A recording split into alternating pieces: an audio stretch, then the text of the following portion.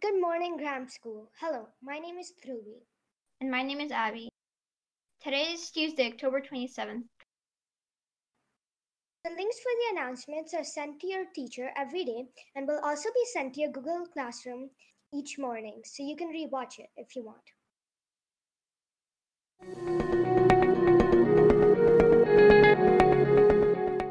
I pledge allegiance to the flag of the United States of America and to the republic for which it stands, one nation, under God, indivisible, with liberty and justice for all.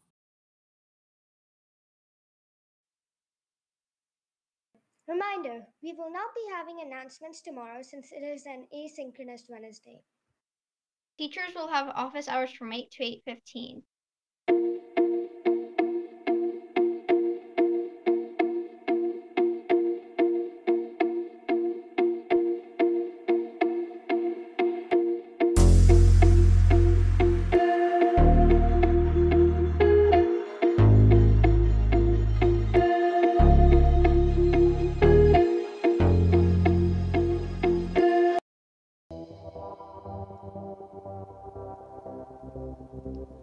There will be Halloween goodie bags given out on Wednesday, October 28th. For 6th graders, it will be by the gym, for 7th graders, auditorium, and 8th graders in front of the school. 1 to 3 p.m. on October 28th. In the bag, there will be treats and a bingo card. If you finish your bingo card before November 6th, please email Ms. Patron to win a prize. Don't forget your mask.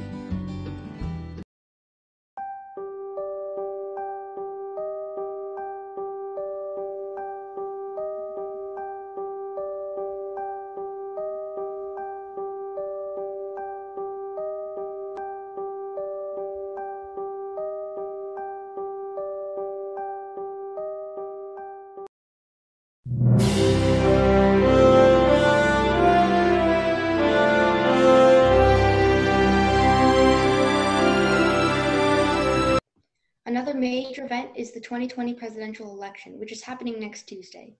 This may be the most important elections of our lifetime. Also, we will be holding our own election next Monday to see how we will be similar or different than our country's election results.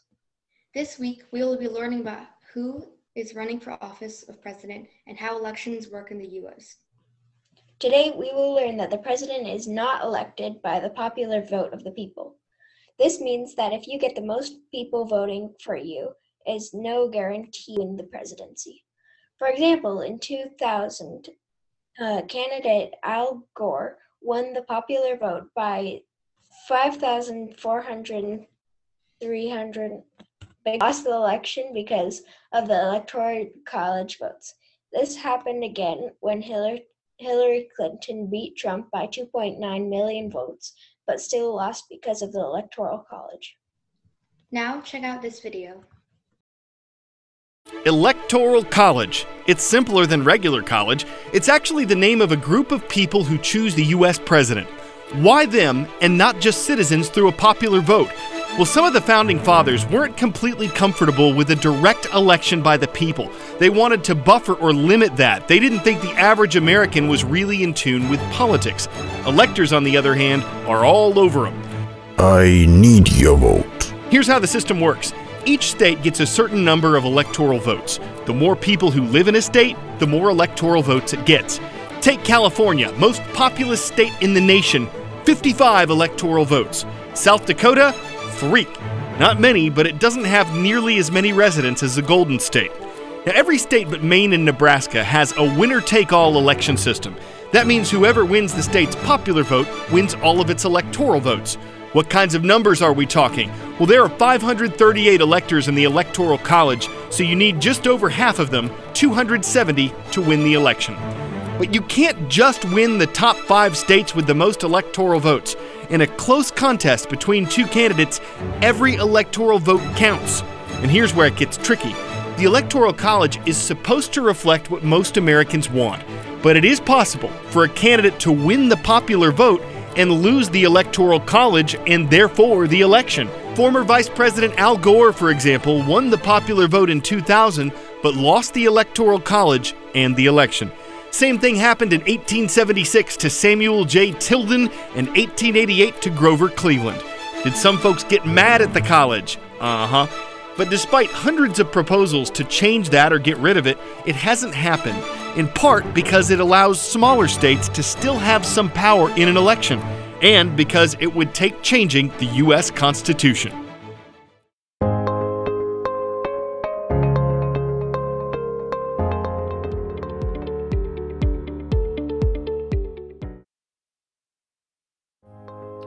Our first teacher was Mr. Bodine.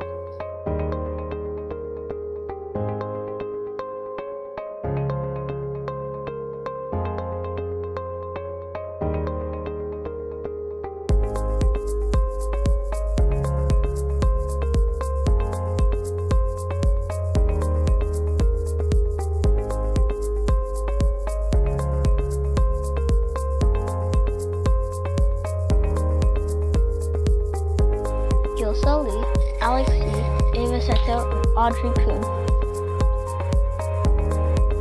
Our second teacher was Mr. Lau.